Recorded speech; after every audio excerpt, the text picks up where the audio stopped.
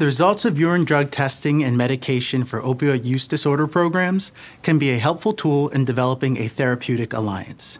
Unfortunately, the process of urine drug testing often becomes a source of tension between patients and staff. Many patients report urine drug testing as a humiliating process and expect punitive outcomes.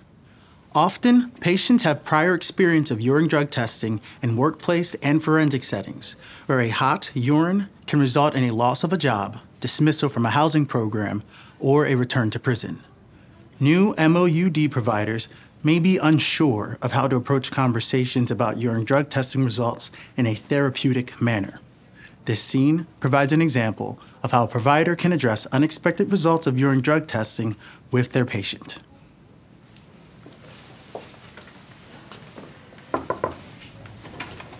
Good morning. Thank you for coming in, Sarah. How can I help you today? I just need my subs. Okay, well, we are gonna do that. But first, I wanted to check in about your urine sample from last week. Would that be okay? I mean, how long is this gonna take? Because I mean, I got a ride and I've been here for like 20 minutes and he's got places to go and, you know. I hear you. I'm glad you got a ride today. It's pretty hot out there. This will just take a few minutes. You've been in our program for almost 2 months, right? Yeah, I mean, like, give or take, yeah. I know, talking about urine drug screen results can be very awkward. I mean, it's not awkward, it's just, you know, my urine can't come up hot because my PO, he's really tough and, I mean, he'll get really mad if something's in it. Okay, you know. Look, I'm really glad you brought that up. I want you to know, we do not share your urine results with your PO.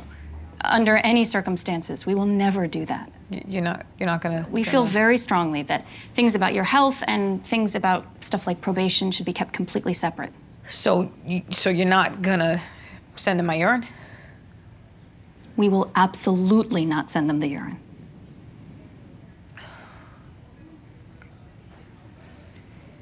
I remember last week you said sometimes when you get together with your buddies on the weekend, you may do some coke. Well, I mean, that's just like once in a blue, you know. Okay, well, that goes along with what we see in your urine results.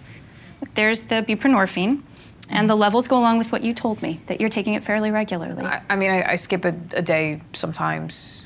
Totally understandable. And for most patients, a few months into the program, we know you're not taking the subs every day. And we expect that. It's part of the process. But I did want to talk about your urine because it did show cocaine, which we expected, and it showed fentanyl. Wait, what? No. Okay, look, you got the test wrong. Okay, look, I am done with that. I haven't done it since I can remember. No, look, I'm not gonna get my subs now. Look, I'm not gonna, look, I need them, okay? I swear I'm done with that. It's okay, you're still gonna get your subs, just like I said at the beginning. This doesn't change that. I swear, okay, I didn't shoot up, I'm done with all that. It's okay.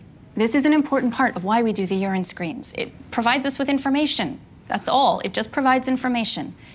And sometimes it's information we wouldn't have otherwise. I know you're new to Philly. Have you heard anything about other drugs like coke or meth being cut with fentanyl? Not, well, I mean, yeah, just, I mean, I didn't think they would be in like everything. I mean, the guys I hang out with, they don't even touch dope. It's pretty scary, actually. It's really messed up. We see heroin and coke cut with fentanyl, all kinds of things. I know, you want to get out of here. And I still have to put your subscript in. But have you heard anything about fentanyl test strips? We have them in the clinic. The peer counselor can show you how to use them real quick. Yeah, sure. Okay. In this scene, unexpected urine drug testing results led to a potentially life-saving conversation about adulterants in the unregulated drug supply, using a harm reduction approach. Recognize that patients may have felt humiliated discussing urine drug screen results in the past and may be defensive.